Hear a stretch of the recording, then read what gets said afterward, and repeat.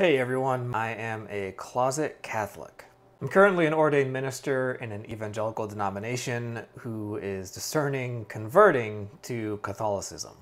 So I thought I'd make this channel as a way to kind of chronicle my entry into the Catholic Church and share what it's like for a Protestant pastor to make this journey. And this channel is for anyone who is interested in this unique perspective of the conversation. Whether you're a Protestant minister who is considering joining the Catholic Church, or you're a lay person, or if you're a Catholic who's simply interested in bettering your understanding of what this is like for a Protestant. Or if you're just someone who enjoys watching people go through major changes in their life.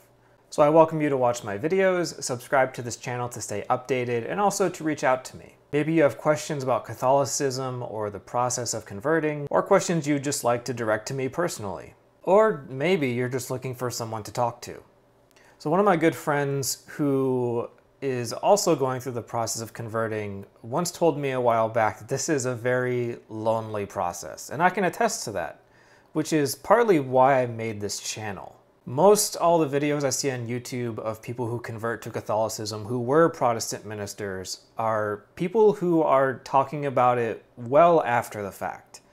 But I don't see anyone really discussing what it's like to go through while they're going through it.